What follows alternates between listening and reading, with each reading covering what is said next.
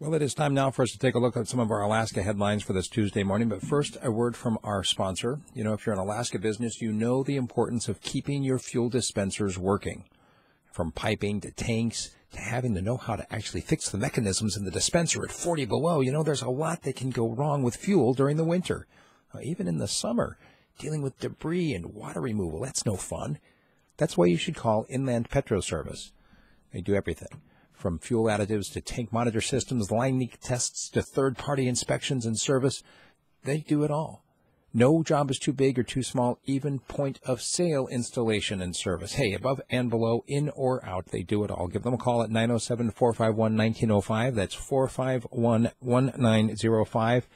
Or check out their website, inlandpetroservice.com. Let me see, we get this right here. From Bettles to McCarthy, Northway to Beaver Creek, there is no place too far. Inland Petro Service knows Alaska. Once again, their number, 907-451-1905. And online, that website is inlandpetroservice.com. Many thanks to the good folks over there at Inland Petro Service for making this available by sponsoring it with some actual advertising. You can do it as well. Hey, the FBI has corrected information regarding the child of the suspect of the Fort Lauderdale shooter. Remember, back in November, he had gone into their offices saying, hey, I'm hearing voices. And it was reported that his kid was in the car. Actually, that's not true. His kid came in with him and was in FBI custody until the mother of the child came by.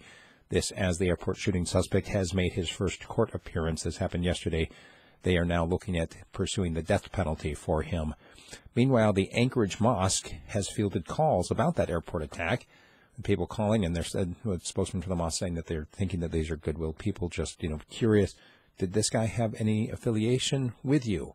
And the mosque went and asked the FBI, hey, can we come out and say, no, he didn't, or is this going to mess up your investigation? The FBI said, go ahead. So officially, no, they had no interaction whatsoever. They did not know this fellow, Santiago. They said they'd never seen him before, and finding out that he had shot people down in Fort Lauderdale was a complete surprise to them as well. The mayor of Fairbanks, Jim Matherly, is proposing to shorten citizens' comments. Currently, they allow citizens who want to say something to the city council to, at the start of the meeting, speak for up to 5 minutes. He wants it shortened to 3 because there are some meetings that they haven't even gotten around to city business until 9 p.m. This is not the first time that this has been tried. Back in 2007, the mayor at that time of Fairbanks, Steve Thompson, tried to shorten the citizens' comments from 5 minutes to 3. That failed. There's a new recovery plan that has been proposed for polar bears, but simply the plan is this: stop global warming. Yeah, they're saying you will have to globally reduce greenhouse gas emissions. In the Mat-Su, that borough is now considering restricting trapping for the first time ever. This, as basically what used to be a large place of frontier, is now becoming more and more suburban. A lot of folks moving out of Anchorage and out to the Mat-Su area, and they let their dogs run free. Dogs get caught in traps. The trappers haven't done anything wrong. It's actually the dog owner that is currently breaking the law by allowing the dog to run free without a leash. Dog gets caught in a trap. It's the owner's fault. Now they want to change it and outlaw trapping across the borough, or at least restrict it around the trails where people are more likely to allow their dogs to run free. Meanwhile, down in Kenai, that assembly is considering to start paying for projects even before the bonds have been issued. And because there are some projects that voters approved, but they haven't actually gotten the money from the bond sales yet. The Bogoslof volcano spit out another couple of ash clouds over the weekend. It was actually seen Monday morning at 35,000 feet. And this time, this is from the Aleutians now, it was seen in the Pribilofs. So this is, almost continuous eruptive activity since the beginning of December for Bogoslof.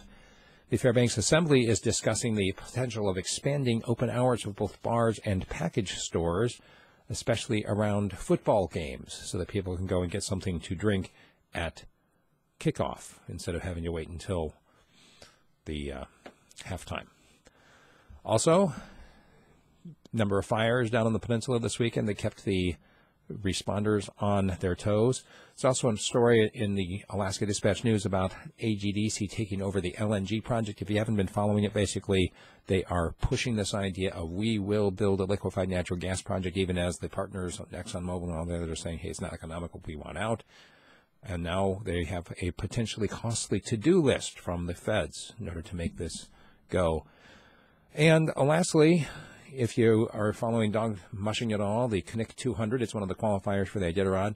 Nicholas Pettit has held off the other folks in it. He took the lead at the very first checkpoint and maintained the lead all the way through, and so he won the Knik 200. Congratulations.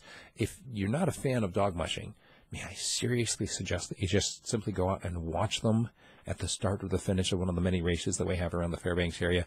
If you just watch this space, I'll tell you, we're going to have some stuff on mushing here at some point because it is super fun to watch and to do. And anyway, I'm getting off track here. That's what we got for Alaska News today. Make sure you check out the commentary. Today it's going to focus on meme wars and how ineffective I think it is to try to engage anyone in serious conversation on Facebook or Twitter or any other social media.